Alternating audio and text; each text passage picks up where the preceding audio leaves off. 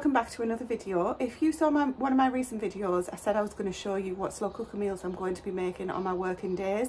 Now today is a Tuesday, I'm in the office today, I've got about 10 minutes before I need to leave, and I'm going to throw this slow cooker meal together, and then we're going to have a look at it when we get back tonight and see what it turned out like. It's a gorgeous day, absolutely beautiful day. Now let me show you the ingredients and we can chat while I'm doing it. So that's all the ingredients in. I'm just going to switch this on at the plug and then leave that on low all day. I've got a cup of tea and it's after work on Tuesday, and this is the slow cooker which has got our evening meal in it, or part of our evening meal. Now I put the video on this morning and started filming me making this up, and some of it I captured. Then my daughter came over and started talking to me and I switched the video off and forgot to switch it back on again. So I'm going to tell you now. We are making today honey mustard chicken in the slow cooker. So the days that I'm in the office and not here during the day, it's going to be miles easier if I can have a slow cooker meal. Sometimes they will be complete one pot meals where they are just everything's in the slow cooker and there's nothing to add to it. Tonight I'm going to add some brown rice, which I'm going to do in the instant pot or the electric pressure cooker. And I'll show you how I do that. So all is not lost. I've shown you the footage hopefully by now from this morning, and I'm going to tell you what ingredients are actually in this slow cooker, and then we'll have a look at it together. I was a little bit worried that it was going to be on for so long all day, because I've been out since, well, early this morning, 7:30 this went on, and it's now like, I don't know, 5:30, something like that. And it's literally on low all day. I was given a really good tip from my best friend. She said, Tracy, why don't you go and get your timer? We have got a timer somewhere. I haven't yet found it, but I'm hoping to find that so that I can just put it on the slow cooker. So I can put the slow cooker on just for the afternoon or whatever, when it's only calls for a shorter cooking time. Anyway, this was supposed to have been on high for 3 hours or low for 6 hours. So it's been on a little bit longer. We'll have a look at it together. Whilst I'm looking, I will tell you what the ingredients were that I put in this morning. Actually still got the pots here. So we used this morning, we've got the chicken, it's obviously in the slow cooker, 4 tablespoons of honey. This is the only honey that I've got at the moment, which was actually a gift, which was perfectly good timing. So 4 teaspoons of honey, 2 tablespoons of the whole grain mustard, and that is so clean because I used some of the water, we made some stock, and I used some of the water to shake that out and get all of the mustard that I had left in there. Equivalent of 2 tablespoons, a tablespoon of Italian seasoning, 4 cloves of garlic. I just used the lazy garlic that you can see there, some fresh basil, which is probably in the Italian seasoning as well, to be fair. And then I used 1 full stock cube and 200 ml of water to the stock cube. What we're going to do is add some corn flour to the mix now, and also we got some, I normally get like Aldi's own or Tesco's own soft cheese. This Philadelphia was on offer, so I'm going to use this. I'll probably just use a full tub, but you want about 90 grams, and a full tub is just over 100, I think. So I'm not going to just leave that in the tub, or else it won't get used. This morning I just bunged all of the ingredients in the slow cooker. Chicken was raw with the skin on, and just popped it in a full chicken breast, well, 2. And this is what it looks like now. What we're going to do is add the corn flour, a tablespoon of corn flour. We're going to make a little slurry to thicken up the sauce, and also the Philadelphia, so the soft cream cheese. So that actually looks just, oh, it's no, it's not, it's tender, it's just coloured the chicken. So these are all the herbs from this morning and the garlic. I'm going to turn this over, whoops, and then this can just literally be shredded. That is more than cooked. It is so tender, it's unbelievable. So I'm going to use the corn flour and the soft cheese, add it together, and then shred all this chicken with 2 hands because I can't do it for 1. And that'll become the chicken in the sauce for tea. I'm going to serve it with brown rice and some spring greens. I think I've got some broccoli left or something like that. I'll have a look, but it can all be done in the Instant Pot. I've shredded it up with a fork and a spoon because that's all I've got handy, and it looks so nice. It smells delicious. It's lovely and hot. And I must say this, so I said this is 2 chicken breasts. I've taken the skin out, by the way, and I've just put it there. I will give that separately to my husband, but the kids don't like the skin. 2 chicken breasts in here, but the chicken breasts that we've got are from our home raised birds, and they're absolutely huge. So it's probably 4 standard chicken breasts if you're getting them from the supermarket. That's kind of just your average size. All I'm going to do now is literally open the Philadelphia or the soft cheese and add it in and just stir it in. You probably don't need to be honest, because it tastes really nice as it is, but this is going to make it creamy, and you can serve this over mashed potato or rice or just veg, depending on what your preference is. We're going to go for rice tonight, Tomorrow is going to be a full 1-pot meal, and then we're going to have a cauliflower rice on Thursday, which I've never had before. So we're going to try and have a lower carbs on Thursday, because we're trying to do that. You might have seen in a previous video when I talked about what the meals were going to be for the week. I'm doing a calorie control diet just at the moment, so this is in my calories. It says that this is 339 calories per serving, and that includes the cream cheese, so I'm definitely going to be having that.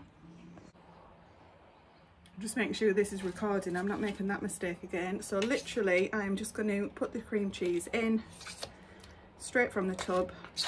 Doesn't want to come out. That's lovely mixed in now. I'm just going to leave this on the warm setting while I get the rest of the meal together. The Instant Pot rice is really quick. If you've not made brown rice in the Instant Pot before, it's very hands-off. It's not necessarily really quick, sorry. Basmati rice in the Instant Pot is really quick. That's like 6 minutes. Brown rice, in case you've not had it before, takes a lot longer to cook, but it's very hands-off. You just put it in, switch it on and leave it be. Normally I just take 1 cup of brown rice to 1 cup of water, because these cups are 1 cup and 250 ml. I know there's a difference in the US, but this is what I use. I'm going to wait today to tell you how. So there's about 200 grams of rice there, and about 250 ml of water is how much I'm going to use. And then I'm going to put the Instant Pot on for 28 minutes. Sounds like a long time, but like I say, you literally don't need to do anything for it. So I tell lie, I do just over 1 cup of water. Now rice swells up quite a lot, as you will know. If I do 2, I'll do just over 2 cups of water to 2 cups of rice. I've taken a teaspoon of corn flour, just literally, not a teaspoon, half a tablespoon, and just stirred it in, just to thicken it up ever so slightly. I'm not sure if it needed it, and I didn't put in the full tablespoon, but we will see what it's like when I serve it up now. A very warm welcome to Tuesday morning's slow cooker meal. I've brought out a slow cooker with a few ingredients in it from the pantry. We have got a tin of plum tomatoes and a tin of prunes in juice.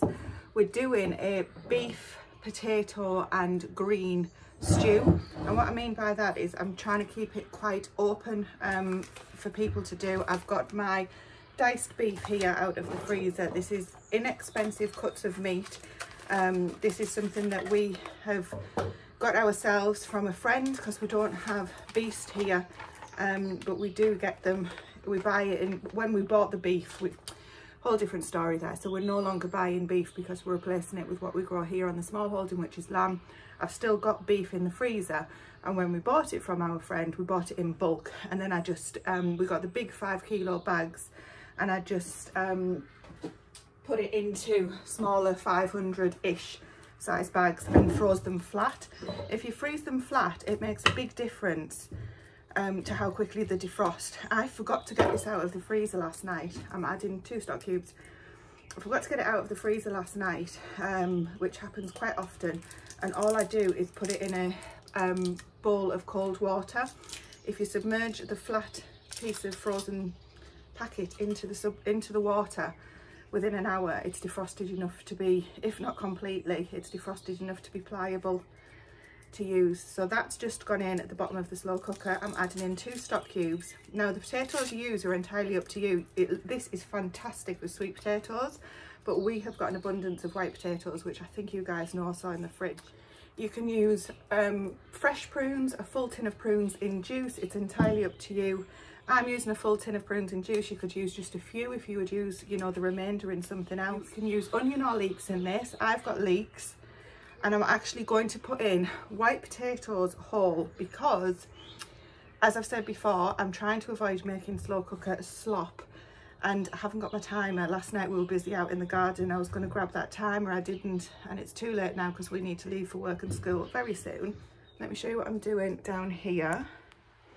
So in here, I've laid the potatoes, the beef, the leeks. I've added in a tin of tomatoes, a full tin of prunes, a tablespoon of sweet paprika, a couple of squirts of tomato puree, and I've just put in the bay leaves.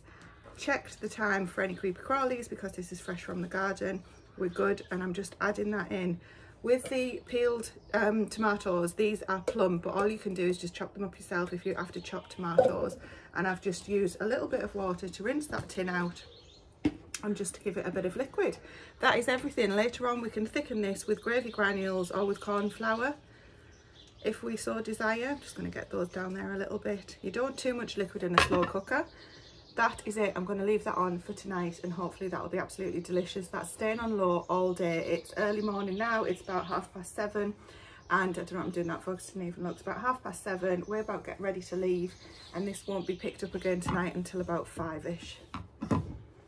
Forgot garlic. I'm going to add that in now. There's not much left in here, so I'm just going to add a little bit of water in there, give it a shake and put some in. It's about, well, the recipe calls for, that I'm going off, calls for 4 cloves of garlic, so I'll just put what I think is the equivalent. If you don't like garlic, leave it out. If you like it a lot, add more, you know, use your own judgment. So I'm going to add that in now.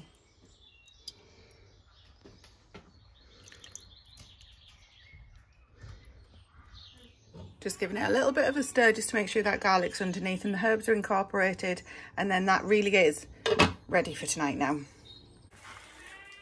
So I've just got home and I've been and picked some spinach fresh from the garden. You can tell holes and all, and that's nice and clean, and I'm going to chop that up and put it into the slow cooker. That is the greens that I referred to this morning when I said that we were having beef stew with greens. So I'm just going to chop it up, put it in there for a couple of minutes. I haven't looked in there yet. We'll do that together in a moment and we'll see how we're getting on.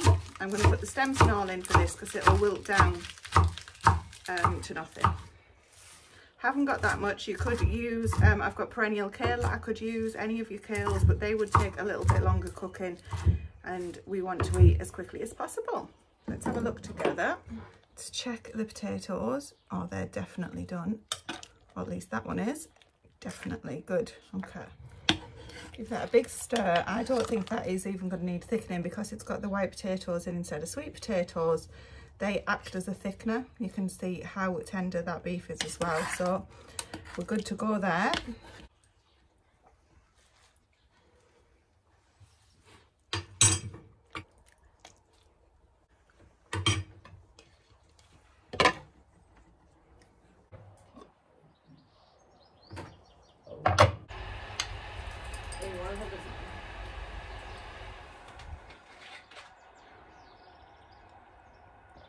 Good morning, welcome back to the last day of slow cooker meals this week. Well, it might not be, I don't know what I'm doing tomorrow, but the last day that I have to commute to work and need to get a slow cooker meal in. Today we were supposed to be making, or we are making, what was it called again? The honey garlic shredded chicken.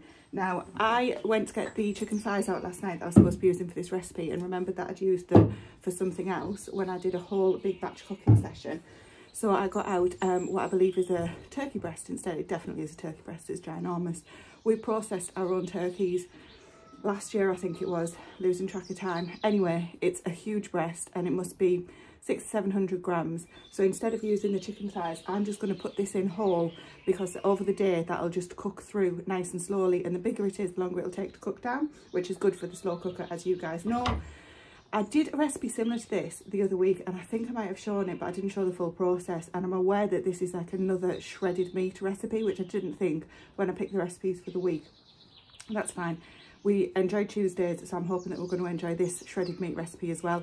Last night's beef recipe turned out really nice in terms of it wasn't slop because I'd left those potatoes whole, which is obviously my worry. And thank you for those of you that have given me recipes to try. I really appreciate that. We just didn't enjoy it as much, but at the end of this video I will talk to you about the 3 recipes we've made very briefly, and also I'll also show you what we're doing with the veg that we haven't used in the veg box to preserve it, to make sure it doesn't go to waste. So I'll hang fire for the end of the video once you've looked through the slow cooker meals that we're making. There's the turkey breast in the slow cooker. This is just a standard size slow cooker. I think, are they like 3.5 litres, 3 or 4 litres? I'll try and confirm if I can. This is just the crock pot make, by the way. It was cheap as chips. It was like £10 when they used to be dead cheap. Anyway, the ingredients that we're using, we've got tomato puree, we've got more of the honey. I try and stick to ingredients that are similar, recipes that are similar ingredients through the week so that I don't end up with loads left over. So the garlic, we've got a little bit of that left. I'll add some water into that, give it a shake and tip all of that in. The reason that I'm adding hoisin is because it'll be really nice, but also, again, I've got some to use up. So when I use certain things, I try to plan the recipes around finishing them off. Just some soy sauce we picked up from one of the cheap shops, and Tabasco sriracha sauce. Use whatever you've got. I would use sweet chili or something like that if I didn't have that. And I'm just going to get these ingredients into here and leave this on low all day. I'll put that on now just in case I forget, because that has happened before. Now, the ingredients in this recipe, there's not much liquid except for the soy sauce. There's no broth in it, so what I'm doing is just adding water with one hand to this garlic and just giving it a shake so that it loosens everything up in there. And I'm going to probably use half of that. I'm just a little bit concerned about the slow cooker drying out. I've never had it, but when I'm not home and the slow cooker is on, I know that's a concern of some people. So it'll just burn on the inside, if anything, it'll just ruin the food. And obviously we don't want to be wasting any food. So I'm just going to try and add half of this. All the garlic's actually sunk, so I might not.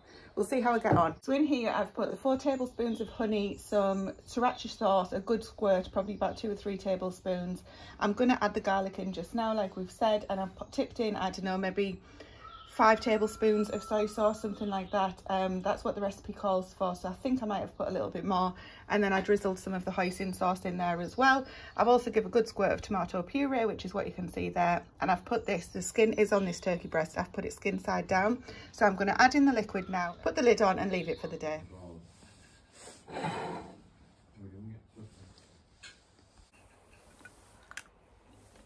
Well, it's later on Thursday night now. I actually had a splitting headache when I came home, the joys of working in front of a computer screen all day. So I just grabbed some footage of what it looked like. It was absolutely fine. It hadn't dried out at all, and it's been really nice. I didn't need to thicken the sauce with any corn flour. I just literally shredded the turkey and just mixed it all in, and there was just enough. I'll show you what's left now, and I'll also pop on what it actually looked like when I served it up. Out of the meals that we've had this week, I'm going to tell you in a second which one we preferred. So this is what's left. There's actually still quite a bit left, probably at least 1 serving there. So I will leave that to cool, and then I'll pop that in the freezer, or somebody will no doubt have it tomorrow. I took the skin off and just put it separate. Nobody wanted that tonight. So that was served at least, I would say, 6 portions out of this 1 turkey breast, because Stephen had enough for 2 people and the kids and I had 1 each, and there's obviously the portion left. Out of the meals that we had, so Tuesday we had the honey mustard shredded chicken. Wednesday was the beef stew with potato and spinach, and tonight was the honey garlic shredded, well, it was supposed to be chicken, but it was actually turkey that we did. Now, my favourite was tonight, so I really enjoyed the flavours of the soy sauce and the garlic, etc, etc. Stephen's favourite was the honey mustard shredded chicken that we had on Tuesday. The beef was everybody's least favourite. We won't be doing that again. It was all cooked very nice. It just wasn't a particularly nice flavour. I'm wondering if we did it the day before and it cooled off and then reheated it, that it might be nicer. It might be one of those meals that's nicer the second day. Next week I'm going to see what other meat we've got in the freezer, because we've got an absolute load in the freezer that we need to get through. There'll be more lamb on the menu again next week. Just incidentally, in case you're wondering, there won't be any fish or anything like that showing on any of these meals, because I don't have any in the freezers, and I'm not buying in meat for these slow cooker meals. The whole point for me is also getting through the freezers and the meat that we've got in there, and there's no fish in there that I can remember anyway. And the other thing is, there won't be any nuts in these recipes, because we've got somebody with a nut allergy in the family as well. But for now, those are the slow cooker meals that we had this week. I hope you've enjoyed seeing them. I will get more into the hang of filming them and getting the right angles and things like that. But I hope it's a little bit of insight and you can see what you can make in the slow cooker, and it gives you a little bit of inspiration to try. Even if, you know, it's not a recipe that we necessarily enjoy, it might be something that you enjoy. But I will see you very soon. I'm going to sign off for the evening on this video, and I'll be back tomorrow for me.